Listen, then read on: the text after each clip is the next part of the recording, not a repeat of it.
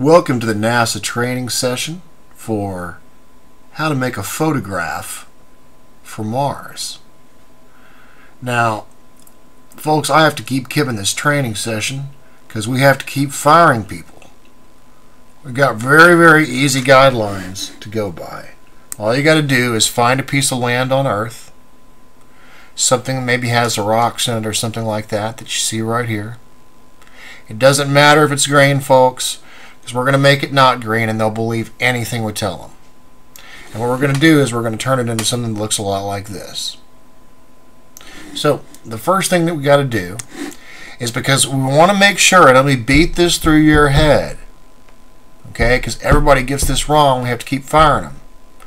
You cannot allow green to show in the photograph, because then those people are going to think we got life on Mars, and we're going to have all kinds of problems with religious folks and everything else, including our black ops programs.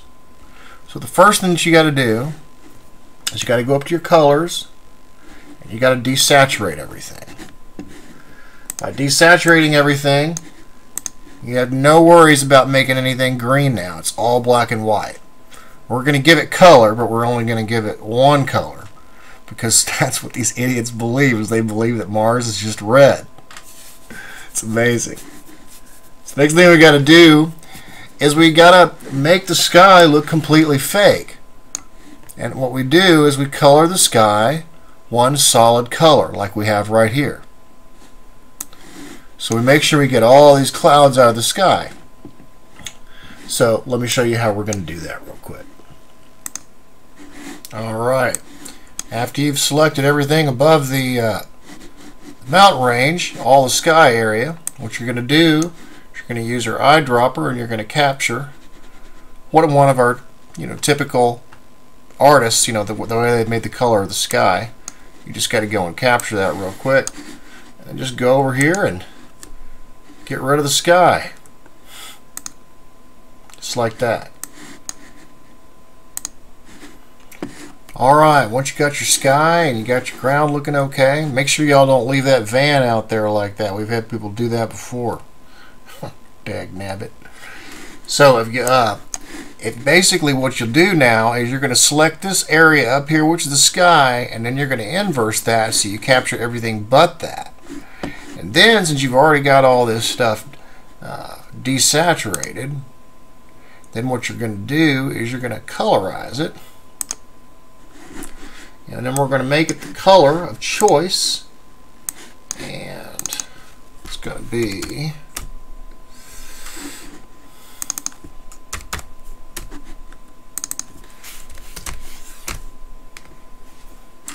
something about like that right there.